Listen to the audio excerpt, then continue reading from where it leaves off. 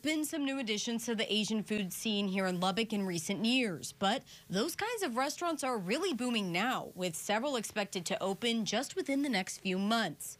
One of them is Momotaro, which had its grand opening Tuesday after about a year of construction. We serve the hot pot, sushi, and hibachi. After working in the sushi service industry, owner Vanessa Hughes says she and her husband decided to start their own place. We just want to bring the new things to Lubbock people, so we just try to open our own business. And Momotaro is offering something unique through their all-you-can-eat menu. Ours is different. In our restaurant, everybody will get the menus, and you just choose what you want. All the orders is very fresh. But that's not all. Momotaro is also one of the only places in Lubbock to offer hot pot, which is where you cook different meats and vegetables and soup all right at your table.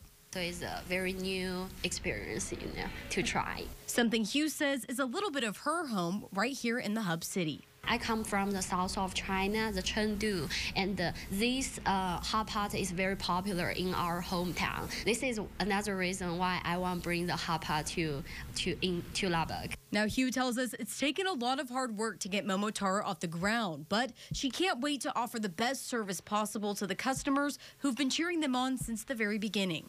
A lot of people support us, and they are very excited, waiting for we open, and I'm so happy.